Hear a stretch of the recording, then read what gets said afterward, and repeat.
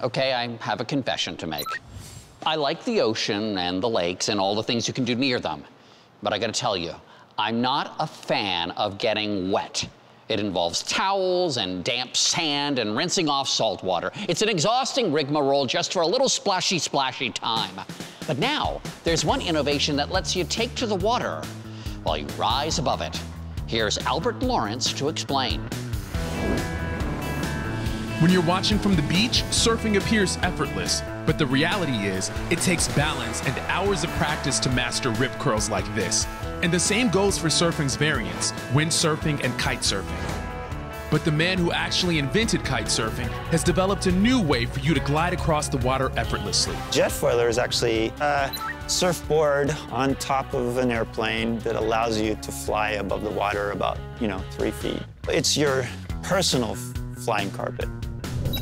I jetted my way to Alameda, California, near Oakland, to meet professional windsurfer turned water sport inventor Don Montague, who mashed up surfing and flying into something he calls jetfoiling. All right, so this is one of the first prototypes. Ooh, the original Jetfoiler. Yeah, this one was evolved from a windsurfing board. We basically, just carved out a box here, took a Pelican case, put all the brains and the motor controller and the battery inside here. And the trick at that time was, just finding where is all the right balance points, where do you need to stand? The Jetfoiler is definitely a watercraft, but it uses the principles of aerodynamics as well. What is foiling? Yeah, for me, foiling is flying above the water. The different projects we work on, they all have a hydrofoil underneath, which is basically an airplane.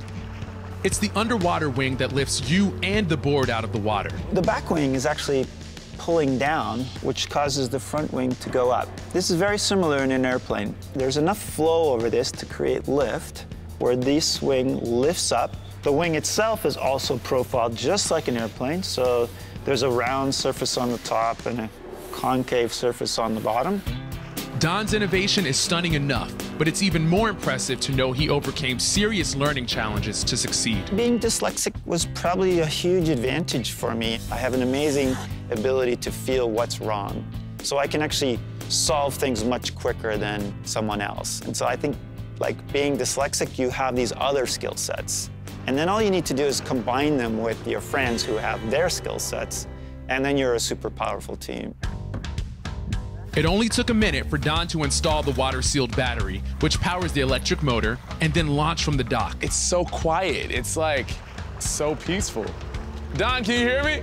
Yeah, no problem. Wow.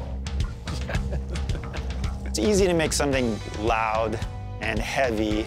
The hard part is to make it be super quiet and be light enough to pick up. How are you turning so easily? Yeah, so I'm just leaning the board, just like in the idea of like a skateboard. You lean over, and you can see me, I'm just pushing against the rail. The Jetfoiler reaches speeds up to 30 miles per hour, but Don says you can start to feel the flying sensation of a magic carpet ride at only 15 miles per hour. Don, I'd love to get out there and do it with you, but darn it, we're out of time.